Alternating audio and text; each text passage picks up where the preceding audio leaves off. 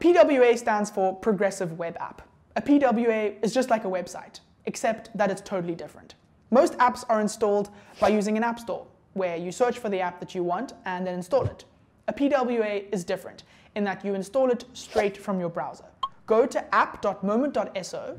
If you're on Safari, tap the Share button, then Add to Home Screen. For Android and other browsers, wait for the Add Moment to Home Screen prompt to pop up, or go to your settings and select Install. That's it.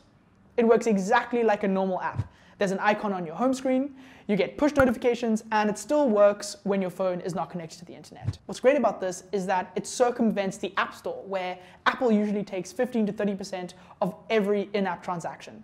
Using the PWA means when you support an artist on Moment by collecting or tipping, more money can go toward building the future for digital artists in the metaverse, and less money can go to Apple's already oversized pockets. That's a PWA.